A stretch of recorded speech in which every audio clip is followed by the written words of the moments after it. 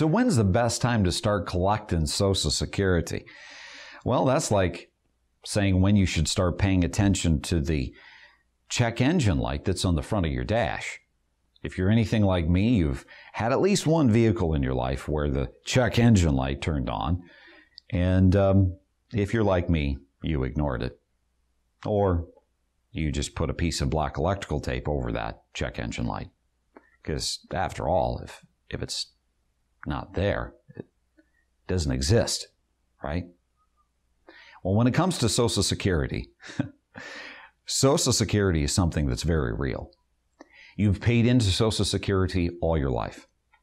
And you know what? Your goal is the same as my goal, that's the same as the next door neighbor's goal. And that's to get as much from the Social Security system as is possible. That's not wrong, it's totally legal. And it's something that we all want for ourselves. But here's the problem. The problem is that we all have different, unique dynamics in our life. We've all worked for different lengths of time. We all have different life expectancies. We all have different work records with different earnings all throughout our life. Some have earned a lot. Some have earned very, very little. My mother was a paralegal for a short period of time working for an attorney, didn't make a lot, and then she started her family. She worked her butt off, but she never got paid for it. So she didn't have much of a work career. She didn't have much of a Social Security check. You see, it's all different. And every single one of us are going to have to, at some point in our life, face this decision of when to turn on Social Security and start collecting it. Well, what is the magic answer? The magic answer is that there isn't one. So I'm going to give you a few basics, and then I'm going to give you a few tips. The first thing that we have to keep in mind is that Social Security is something that is very fluid. It changes all throughout the course of time. It provides us a benefit if we draw it early at 62. It provides us 100% of our benefit if we draw it at full retirement age, and that could be 66, 67, or somewhere in between. And it gives us a maximum benefit if we live to age 70. But the big 800-pound gorilla in the room is, well, when's the most ideal time? And the best answer to that question is, well, you know what? Tell me exactly when you're going to die. Because you see, the longer you live, the more you collect benefits. That's not a news flash. All of us can figure that out.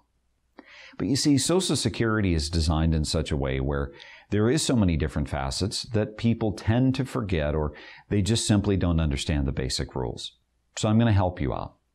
The first thing is that 62 is the earliest benefit age that you can start to draw. And we'll say that 66 is your full retirement age. That's when you're going to get 100% of the benefit. If you start at 62, you're going to give up anywhere between a fourth to literally a third of your benefits. Why?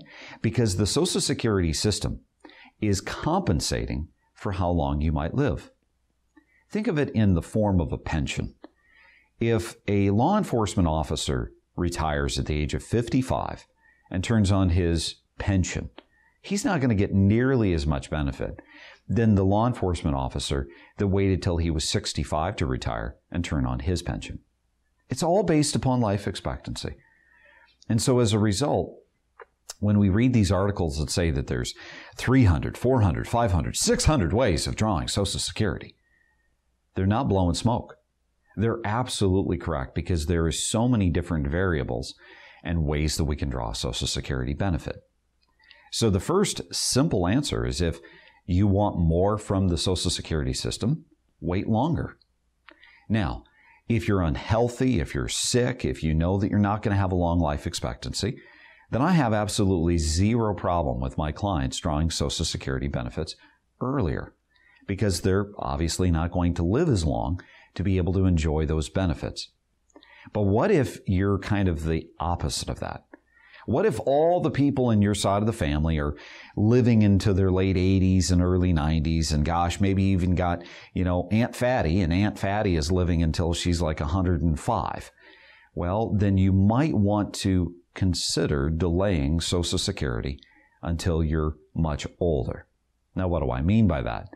You see, from full retirement age, which could be 66, 67, or somewhere in between, You're in a position where now the Social Security system begins rewarding you for waiting to draw the Social Security benefits. They increase your benefits by 8% every single year, and that compounds over the course of time. So you're going to get more. But then we have to ask this question.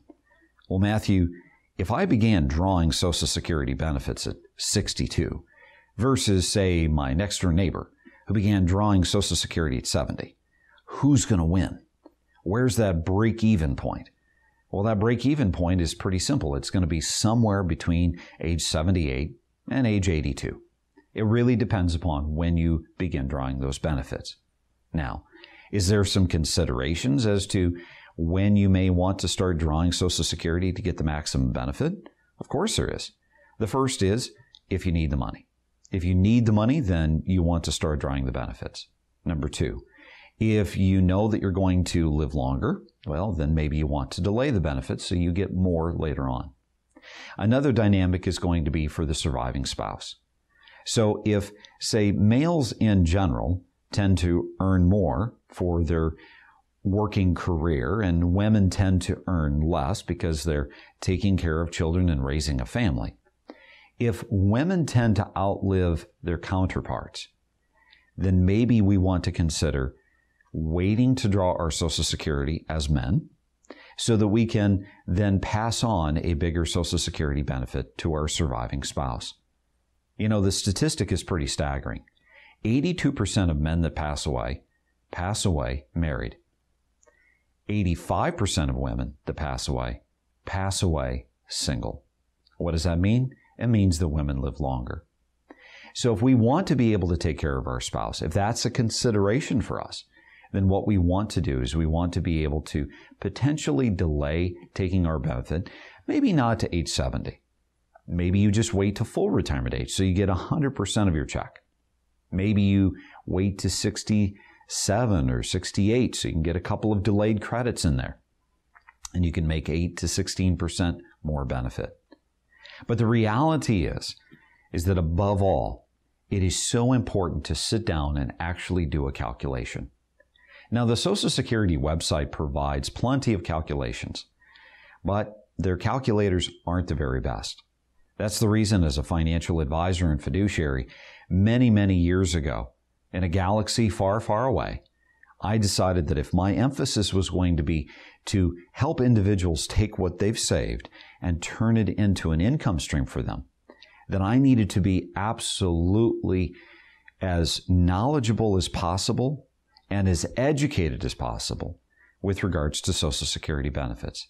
And so I invested a vast sum of money into some sophisticated software that would allow me to be able to calculate different scenarios for Social Security. Scenarios that would allow us to be able to calculate the cost of living increase that takes place with Social Security. Whereas the cost of living goes up, Social Security goes up. The calculators within the Social Security system don't have that capability. Number two, taking a look at what you've saved for retirement and using that in addition to your Social Security calculation. Because you see, if you've earned and saved a good amount of money for retirement, if you know that you have a long life expectancy, but you really aren't certain how you're going to live without that check after you retire, well, now maybe considering learning how to take what you've saved and turn it into income so you can draw income off from that nest egg while you're waiting to draw Social Security is a wonderful approach. It allows you to be able to not only take advantage of the nest egg, it allows you to not only keep the nest egg safer, because here's the irony. If you want more income from what you've saved, you have to reduce your risk by looking at more income-producing investments than growth investments, and then using that income so that you can get more from the Social Security system later on. If you're confused by all of this, then I'm going to encourage you to first and foremost take heart and realize that everyone that's gone before you has had to go through this same exact thing. Now, granted, the Social Security system wants all of us to turn our Social Security benefits on sooner rather than later. They say, look at all the income you're missing out on. And that's a plausible argument. But the reality is that it's also easier on them. It's easier on their system if you draw early, because this means that they won't have to pay you as much. They know the statistics of life expectancy. So when it comes to drawing Social Security, please realize that it's not just one simple decision. It's simply one spoke in your wheel of retirement.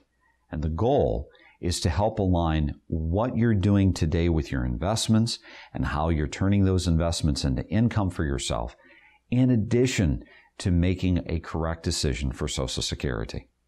So hopefully today's video gave you some of the basics of what you need to know when it comes to turning on that Social Security. And if there's anything I can do to help, please do not hesitate to reach out and to contact me. I will do everything that I can to help you identify some of what may be the more beneficial approaches to drawing your Social Security benefits. Until next time, remember, it's up to you to make today a great day. Thanks so much for watching.